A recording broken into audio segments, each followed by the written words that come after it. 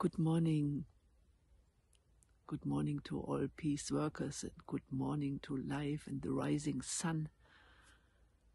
I'm sitting here in Tamara at the ancestors' place. I can see already the first leaves. The sun is there. And I took the card, gratitude, thank you. Yes, the thankfulness. And I'm sitting here at the ancestors' place because yesterday a beloved soul left this planet, our friend Michael Berghoff, and we were with him when he passed over. And my heart is, of course, full of grief. It's challenging to say goodbye to someone whom you love and to face also the sickness, what he is passing through. But mainly my heart is really full of gratitude. Gratitude that we have the possibility here to be together in these processes, to support each other, that we can face natural birthing and natural dying, that this is part of life. And Michael left wise words in his last days. He recognized a lot of patterns which are holding us back to live our life really. And how he spoke, it was very enriching for all the ones who were close to him.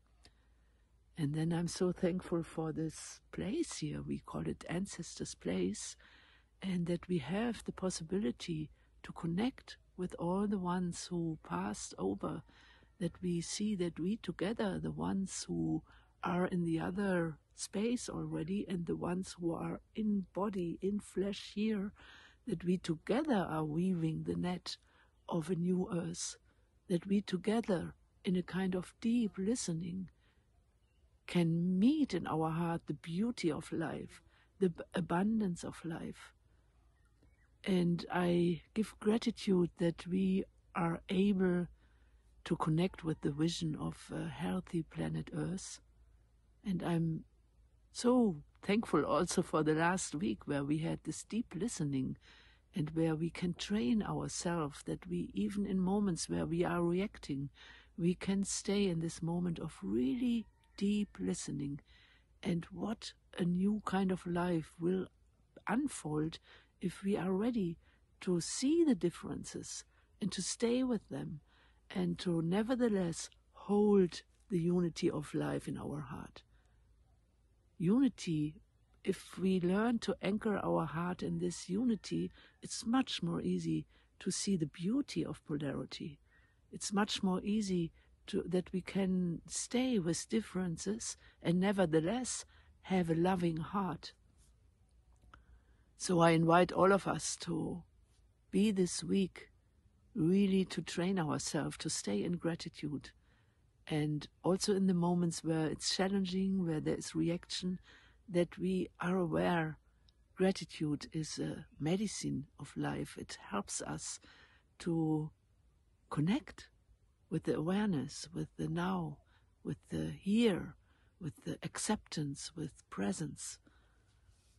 And I'm full of gratitude also to name this, that there are deep talks now from politicians, and we hold it in prayer that the ceasefire will be the result, that we hold it in prayer, that we as human beings allow ourselves to see the failure, how we created systems of war, and how we now can remember the way of community, how we can inhabit this planet Earth as community in all the diversity.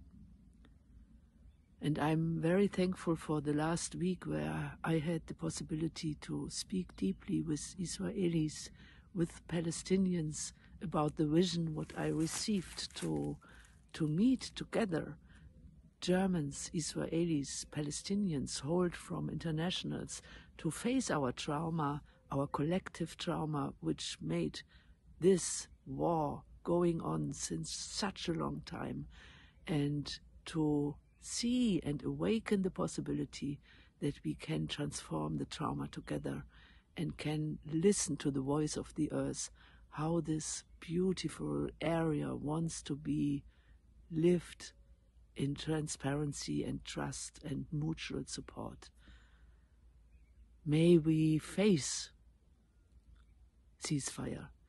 And I dare to envision that we will sit in front of the memorial and full of gratitude that ceasefire happens now, that we lay the weapons down and really listen from all different sides how peace can be unfolded.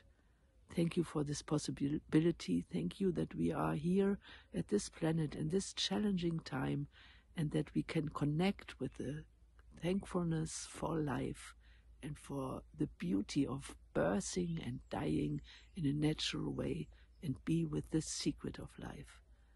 I wish all of us a blessed week. Yasim.